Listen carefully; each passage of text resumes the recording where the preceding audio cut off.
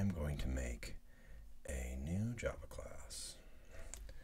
It's going to be called YouTubeViewer. What I'm going to do in this video is I'm going to show you how to make it so that you can have YouTube videos sit inside your Java programs. Okay, let's get rid of all this mess. Okay, so I have some code I will share with you. This is going to be a mess. It's going to be terrible, and then we're going to worry our way through it. So you got a lot of red, and I'll have this code. You can just snag this. I'll provide this code for you in the video. Well, we got a lot of red. It doesn't recognize WebView. WebView is the way.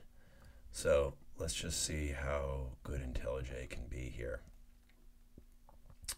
First, we're going to add a Maven dependency for WebView. And there it is. It found it, and we'll add it. Beautiful. Maybe we'll have a little bit less red. Oh, okay. Cool. Maybe a little bit. Ooh. Still looking a little angry.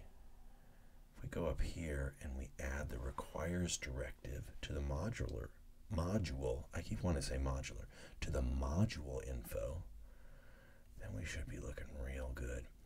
So if you scroll down on the left in your project directory, a little bit lower than your YouTubeViewer Java file, right underneath it is module-info.java. Now it requires javafx.web. Now, in a perfect world, that's all we need. Another key detail, you have to make sure you get the YouTube Embed URL. So there's different ways to share on YouTube. You have to make sure you get the embed URL. So this should hypothetically do it, folks. Moment of truth.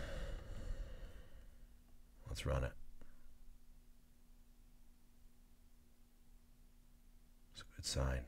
It's a real good sign, folks. And there we go. We got Mr. Beast. So now you can use this and integrate this into your Java programs where you can actually have video sit inside on whatever staging you have when you're using JavaFX. So again, all we fixed, it didn't recognize WebView. We dealt with that. And then we also had to add the dependency. So Maven's my girl. Maven just got WebView to be recognized. So it downloaded. We downloaded that using Maven. We downloaded that jar file. So that was quick and easy. And then we made sure that we would have that dependency that requires the javafx.web, and then presto changeo, it works. It's a beautiful thing. Again, last but not least, make sure to